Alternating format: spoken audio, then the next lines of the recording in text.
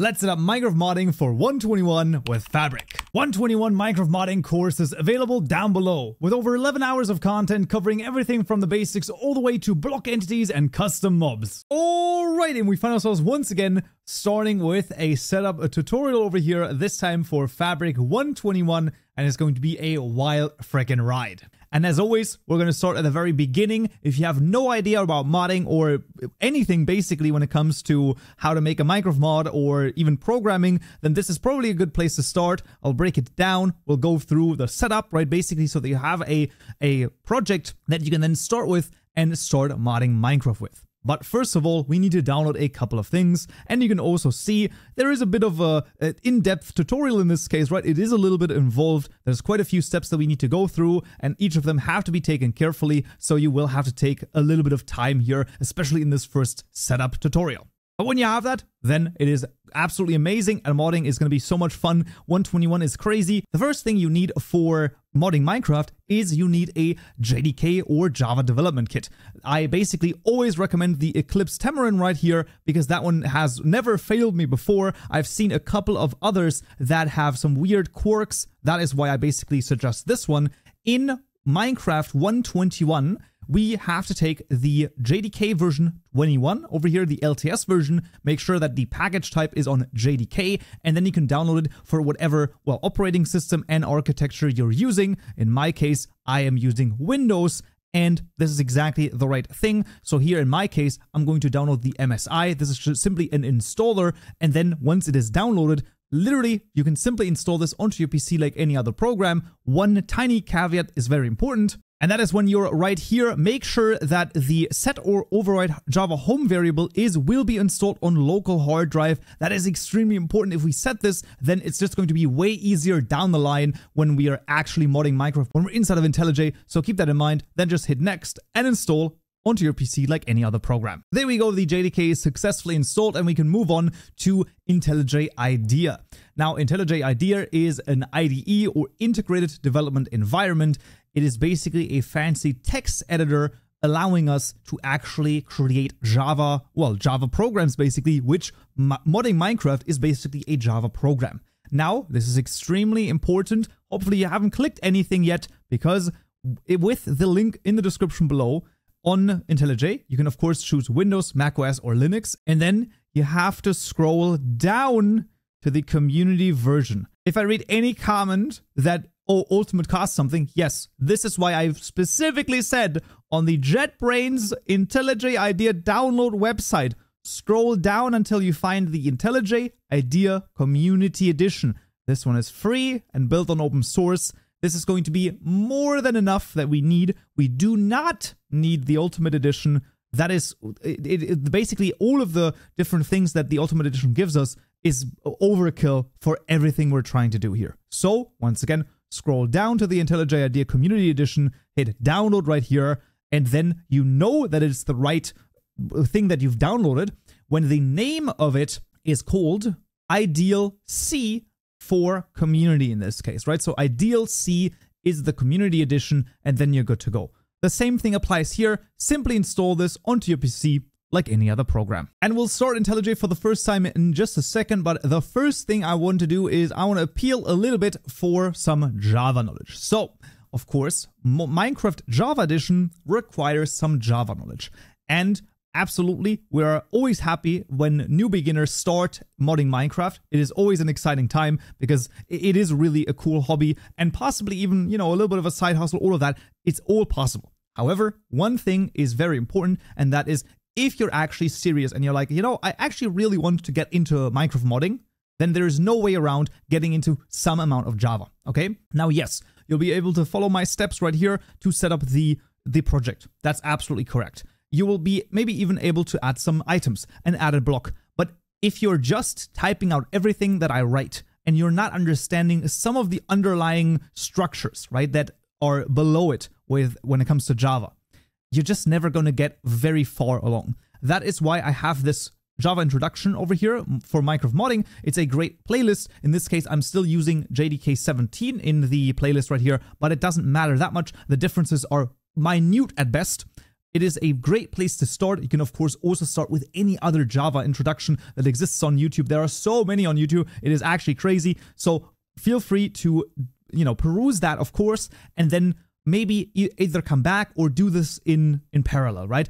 Learn a little bit of Java, learn a little bit of modding, like sort of at the side, and then you're pretty much going to be good to go. I basically want to make sure that you understand you will need Java if you want to do this in any serious way, shape, or form, so keep that in mind.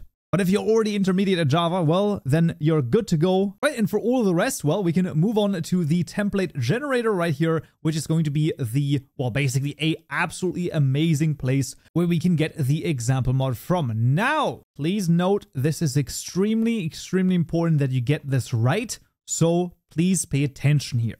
In this instance, we're going to change the name to tutorial mod in this case, and we're going to use a custom ID tutorial mod, all one name. The package name is going to be a unique package name, as you can see. Now, in my case, I will choose net.kaupenjoe.tutorial.mod. So that you can see this is net.myname. And then the mod ID of the mod. That's the idea. So if you're called John, you, for example, could say net or .com.john.tutorial.mod in this case. And then this is extremely important at the bottom over here. I cannot tell this enough. Extreme importance. You want to turn off split client and common sources and turn on data generation. Make sure it is set up exactly like this.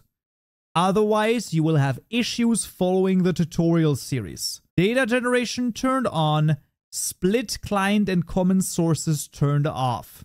Please note, this is very important.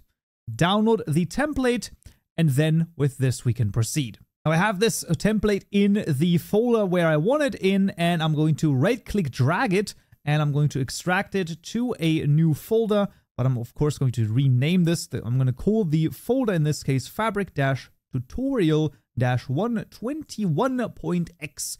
We're going to extract this, and it's going to open that folder for us, and you can see we have everything in here. And now it is time to open IntelliJ for the first time. And what we want is we want to copy the link right here. So we want to copy this. We want to copy this over. And then in IntelliJ, what you will find is you will have a new project button, an open button, and a get from VCS button. You're going to click the open button. A new window will appear again, and you can paste in the location that you've just copied over. And you can see Fabric Tutorial 121.x. When I hit OK, trust this project, and then a new window will appear and things will start happening.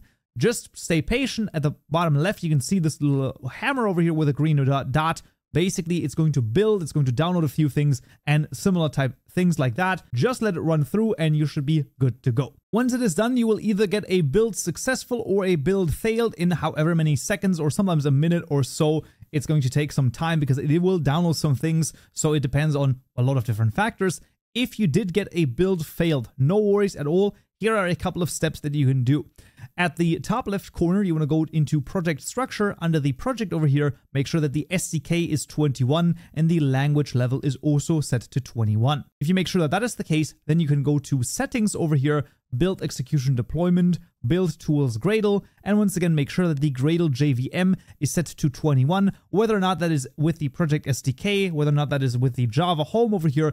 The most important thing is just that it is set to JDK 21. And if both of those are the case, then you can go to the little elephant over here, Gradle, reload all Gradle projects, and then you should be good to go. And then hopefully you'll get a build successful and you can then actually expand this. Now what you'll find is that currently the setup is that everything is called net.kaupenjoe tutorial mod, and then you got net.kaupenjoe tutorial mod mixen. I want to change this because that is not the setup that I like to have. So to do this, you want to go to the three dots over here to the options, tree appearance, and you want to make sure that both flatten packages as well as compact middle packages is turned off. And then you have the exact setup that I have. We can then open the tutorial mod class and we're going to be greeted with a couple of things, but overall nothing too crazy. Personally, I will basically delete the contents of the uninitialized method. I'll remove the comments over here and we will add a public static final string. It's going to be the mod underscore ID equal to a new string tutorial mod right here. And then we can also change this tutorial mod with our mod ID field right here in this case. And there you go. That is the first step that we want to do. The second step we want to do, and that is actually quite important, is in the tutorial mod package, we want to right click new Java class. and it's going to be the tutorial mod client class in this case. This will implement the client mod initializer right here. We're going to hit tab to autocomplete this. The red underlines, we can simply hover over this and click on the implement methods right here. Hit OK. Then we have an onInitialize client method right here, and then the class is done. We then want to go to resources. In the fabric mod JSON file, right here under entry points, we can see we have a main entry point and a fabric data gen entry point, and we simply hit comma and then make a client entry point. So client inside of the quotation marks, a colon, and then a bracket right here, and in those brackets, net.Kaupenjoe, or of course, in this case, the folder structure to your custom class, right? So if you're, once again, if you're John, right, net.john.tutorial mod client in this case, right? So you can see we're basically targeting this right here, this class, and that has to be in here. Very important, that has to be set up, otherwise we will have issues down the line. And then we can do a couple of things. We can change a couple of things right here, right? So for example, we can change the description over here. This is a tutorial mod by Kaupenjoe for YouTube, for example. And the authors are, of course, in this case, Kaupenjoe. My license is going to be the MIT license. I can also change the icon. It's not necessary, but you can, of course, change it. The contact information, well, that is different as well. We're going to do a kaupenjoe.net. And then the GitHub repository is not yet set up, but that is going to be, that should be right here under the tutorials by Kaupenjoe Fabric tutorial 121x. There you go. And that is the whole idea here. So those are the changes in the fabric mod JSON file. And in theory, this is everything that we need for the setup over here. We simply want the 3 classes. 2 of them, of course, have been added automatically, right? And then the client class we've just added ourselves. There's actually one more thing before we jump into the game. If we were to open the Mixin package and go into the example Mixin, what I can do is I can control left click on the server right here. And what you'll find is that you have this blue line right here. So when you have this blue line, you simply want to go to the terminal over here, and we want to do /gradle w gen sources. So we want to call this particular thing, hit enter. It is then going to, well, configure and download certain things, basically making sure that it has the sources available. This, once again, this can actually take up to a minute or so. Sometimes it may be even a little bit longer. So just be patient, let this run through. And once we're done, there we go, a build successful. And once that is done, like I said, we can minimize this, go to the choose sources right here. And you can see all of a sudden we have this -sources jar available. We simply select this, hit OK. And then you can see we're even getting some new comments. Extremely useful, right? Because basically having these comments available is going to be absolutely amazing. And there's even more positive things basically about this, choosing the sources. That is why it's so important.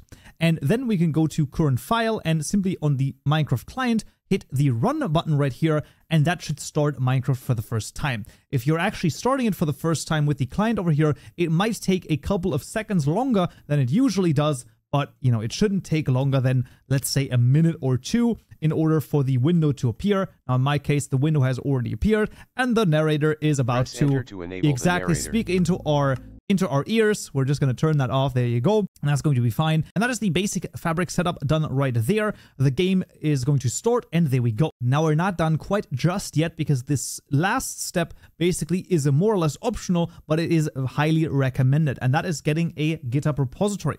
So GitHub right here is an incredibly reputable site. I highly recommend making an account there and then uploading your mod to GitHub in this case, because it will allow you post changes and keep track of changes. And if at any time, right, some like your hard drive, for example, might fail or something like that, then you always have a version of your mod available online, and that is a great idea.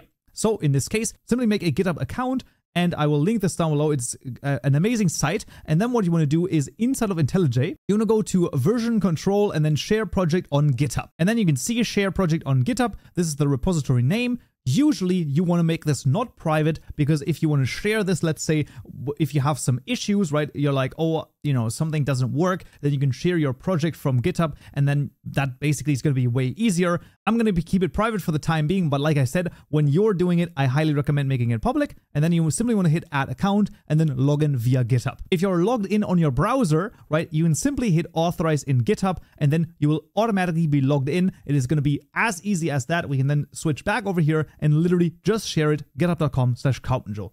Extremely easy. Then you hit the share button over here. It's going to create that repository, and you can see add files for a initial commit. We're going to add them, and it's going to then perform the commit and also push it immediately to GitHub. And you can see successfully shared project. I can now click this, and it is going to get me to the actual repository over here. So there you go. That is how easy it is. And it's super simple, and it's very, very much highly recommended. If I now change something, what you'll find is that there are going to be changes in color over here. So you can see this is now blue. That means that there's a change right here. So right, if I add a very important comment over here, right, then it turns blue because there's a change in this particular class. If I were to add a new thing, it might also turn into a green name or a red name. So but do note that if you have an error, then it is always going to be a red underline. The name change, right, or rather the color of the name change, that always signifies something with Git, right? So keep that in mind.